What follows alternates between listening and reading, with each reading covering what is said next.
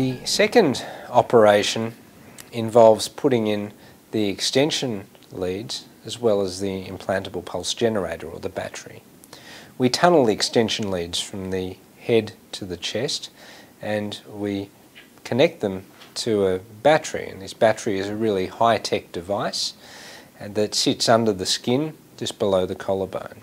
That battery is what allows us to deliver an electrical current to those very discrete areas in the brain that are going to give the patient the result that they're after. The second operation is carried out under general anaesthetic. Patients are asleep for that part of the procedure.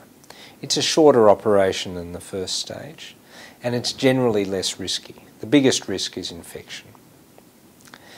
Once the battery's in and the extension leads are in and they're all hooked up, the patients are sent back to the ward and they can usually go home 1 or 2 days later.